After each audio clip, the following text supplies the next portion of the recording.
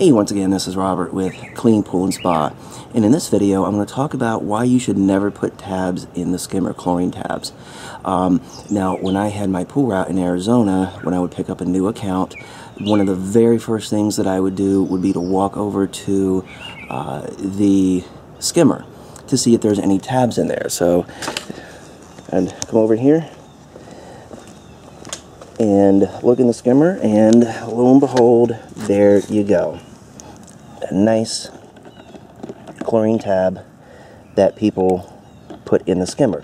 The problem with this is absolutely huge, and this can save you a lot of time and money and heartache in the long run. Now, most pools, hopefully I'm not going to drop the camera down here, but most pools have this little flap. I don't know if you can see it right here, but it's called the Skimmer weir. Maybe you can see that, this little flap. Now, when the pump motor turns off, the Skimmer weir keeps pops up, and the tabs keep dissolving when the system is off. So when the system goes back on again, this area right here is highly acidic. Okay, this forms a very, very acidic pocket of water. So when the pump turns back on, it goes straight over here and into your system, which compromises the internal parts of the system. Now, this is a cartridge filter. It can destroy the pleats of the cartridge filter very, very quickly.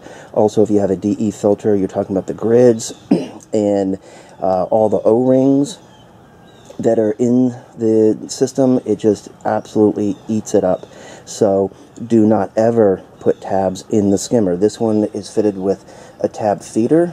You can use that, or one of the best things you can do is you can use a tab float. Now, they cost around $10, and you can get them in birdies and ducks and everything else. Fill it with tabs, throw it in the pool. That's really the best way to do it.